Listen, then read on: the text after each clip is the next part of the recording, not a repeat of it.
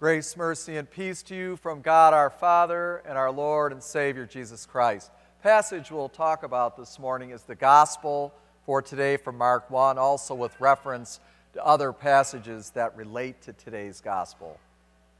Dear friends in Christ, I'm going to start out this morning by asking a question. Just by chance, have you noticed at all that we are in a presidential election year?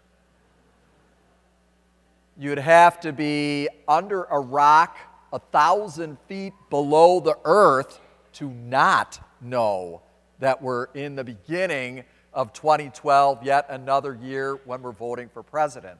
And while the election and the whole process can seem to be interesting at times, it also can be very frustrating too. This year, I've noticed, maybe I'm wrong, but it seems like this year we are being absolutely bombarded with more debates than ever between the candidates. Seems like not a day goes by that there isn't another debate being held somewhere in the country. And of course, between the debates on the Republican side and then the president's speech that he just gave, the State of the Union a few days ago, we are not only hearing the candidates beat each other up and attack each other, but we certainly know that we are at the beginning again of another season of campaign promises. Promises being made from A to Z about everything. And while we care about the promises that are being made at election time, and we think it's very important that those promises be kept, but God only knows which of those promises actually will be kept and which of them are going to be ignored, which will be forgotten altogether, and which will simply be absolutely impossible to keep even right from the moment that they're spoken. And of course, if those promises are kept, we better hang on to our wallets and watch out for the tax bills that we'll be paying in the years to come. Now, many of us have probably given up putting much stock in campaign promises long ago because, sad but true to say, a lot of times candidates will say almost anything just to get elected. And then also sometimes the circumstances of life or what's happening in the world make promises that were made at one point in time almost irrelevant later on. Then even with our favorite candidates, the ones we vote for, the ones we trust, we want to believe that they're going to be able to do what they say and carry out their promises. But because they are human beings and they simply do not have control over everything that's happening in the world, we know and we even understand when every promise they make just cannot be kept. At the very least, we want our political leaders to be honest when they speak to us, and we want them to lead and to act with personal integrity. Now, obviously, that's not just the case for political leaders, but it is especially true of spiritual leaders.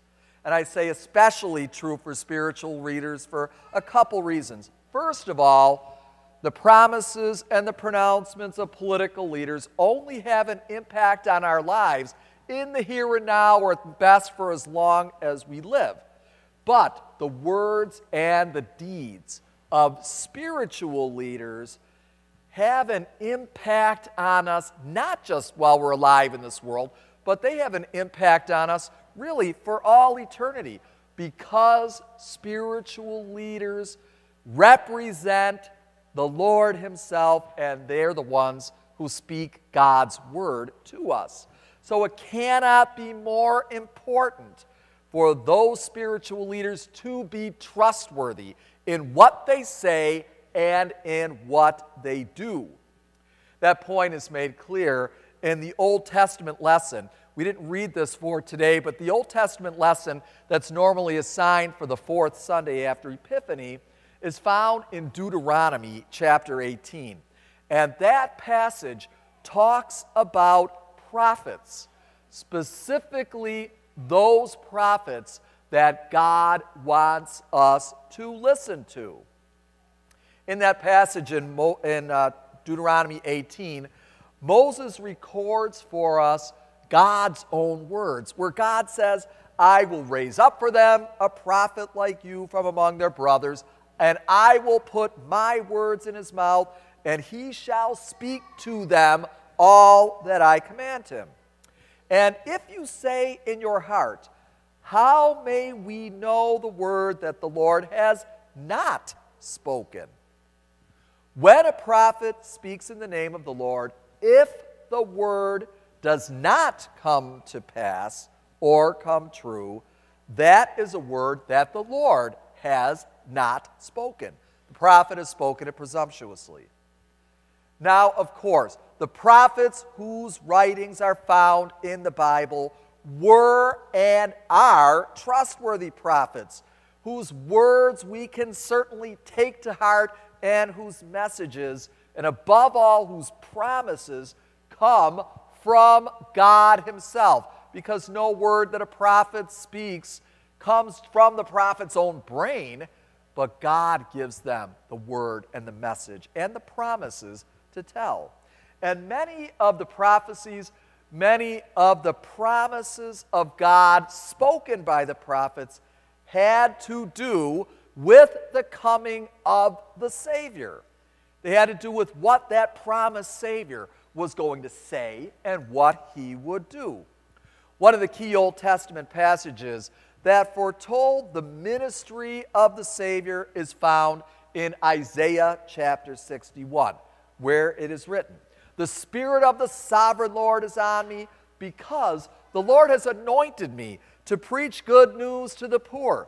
He has sent me to bind up the brokenhearted, to proclaim freedom for captives, and release from darkness for the prisoners, to proclaim the year of the Lord's favor and the day of vengeance of our God, to comfort all who mourn, and to provide for those who grieve in Zion, to bestow on them a crown of beauty instead of ashes, the oil of gladness instead of mourning, and a garment of praise instead of a spirit of despair.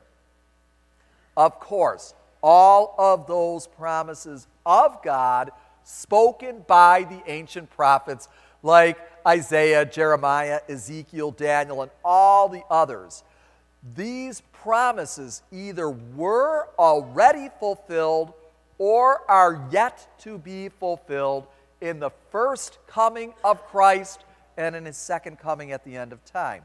They were fulfilled through the life and the ministry of God's greatest prophet, our Lord and Savior Jesus Christ. During this season in the church year of Epiphany, the gospel readings are coming to us every week from the first couple chapters of Mark. And they showed the people of Galilee and Judea 2,000 years ago, and of course, they continue to show to us who Jesus was, is, and always will be. That he is namely the Son of God, by what he said and also by what he did. We've already seen that a few weeks ago in Jesus' baptism by John at the Jordan River. We saw that in his calling of the apostles in last week's gospel, where the passage started out with Mark writing about Jesus preaching the divine message. Jesus went into Galilee proclaiming the good news of God. The time has come. The kingdom of God is near. Repent and believe the good news. Then again, in today's gospel, we see Jesus speaking in a way that people recognized as being a direct reflection of the power of God himself. Let's read these words together. They went to Capernaum, and when the Sabbath came, Jesus went into the synagogue and began to teach. The people were amazed at his teaching, because he taught them as one who had authority, not as the teachers of the law. And of course, that authority was the authority of God himself. When Jesus spoke, this was God speaking. It wasn't just a priest or an expert on the Bible giving opinions about what God was saying at all.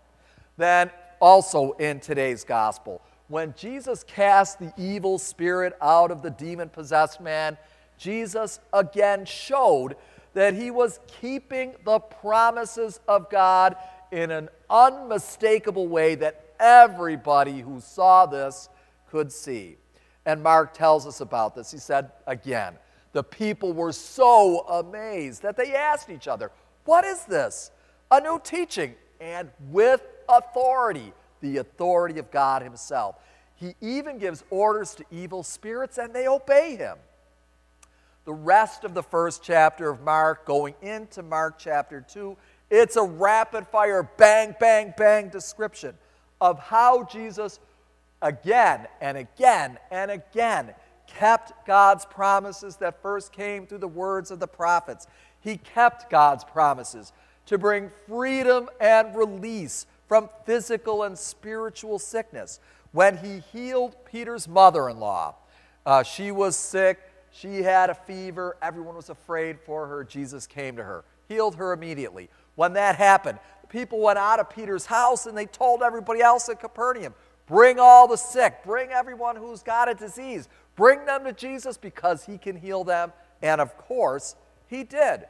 Then after that, he went off and healed a man who was plagued by leprosy. Then after that, he forgave the sins, which only God can do. He forgave the sins and completely healed the man who was plagued by paralysis. And when you read through Mark and all the Gospels, you see that over and over and over again, Jesus kept God's promises by bringing healing of body, mind, and soul. And what's interesting about these healings that Jesus did is that he didn't just zap away a person's illness or disease, but when you read in the prophet Isaiah 53, Jesus actually took sickness and disease as well as our sin.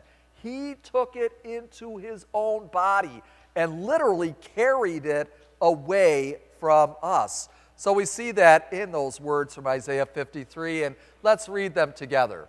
"Surely he bore our infirmities and carried our sorrows.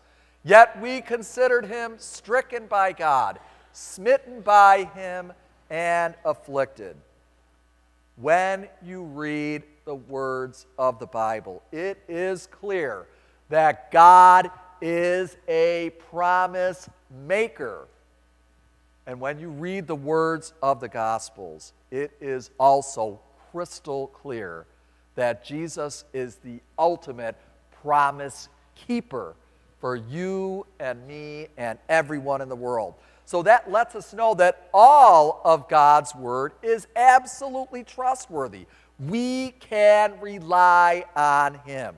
We can rely on the Lord's help when we are in physical need. We can pray to him at any time for healing. A great reminder of that is found in a passage in James chapter 5, where it's written, "Is anyone among you in trouble? Is anyone among you sick? Let them call on the elders of the church to pray over them and anoint them with oil in the name of the Lord. And the prayer offered in faith will make the sick person well. The Lord will raise them up. If they've sinned, they'll be forgiven." The power of a righteous person is powerful and effective.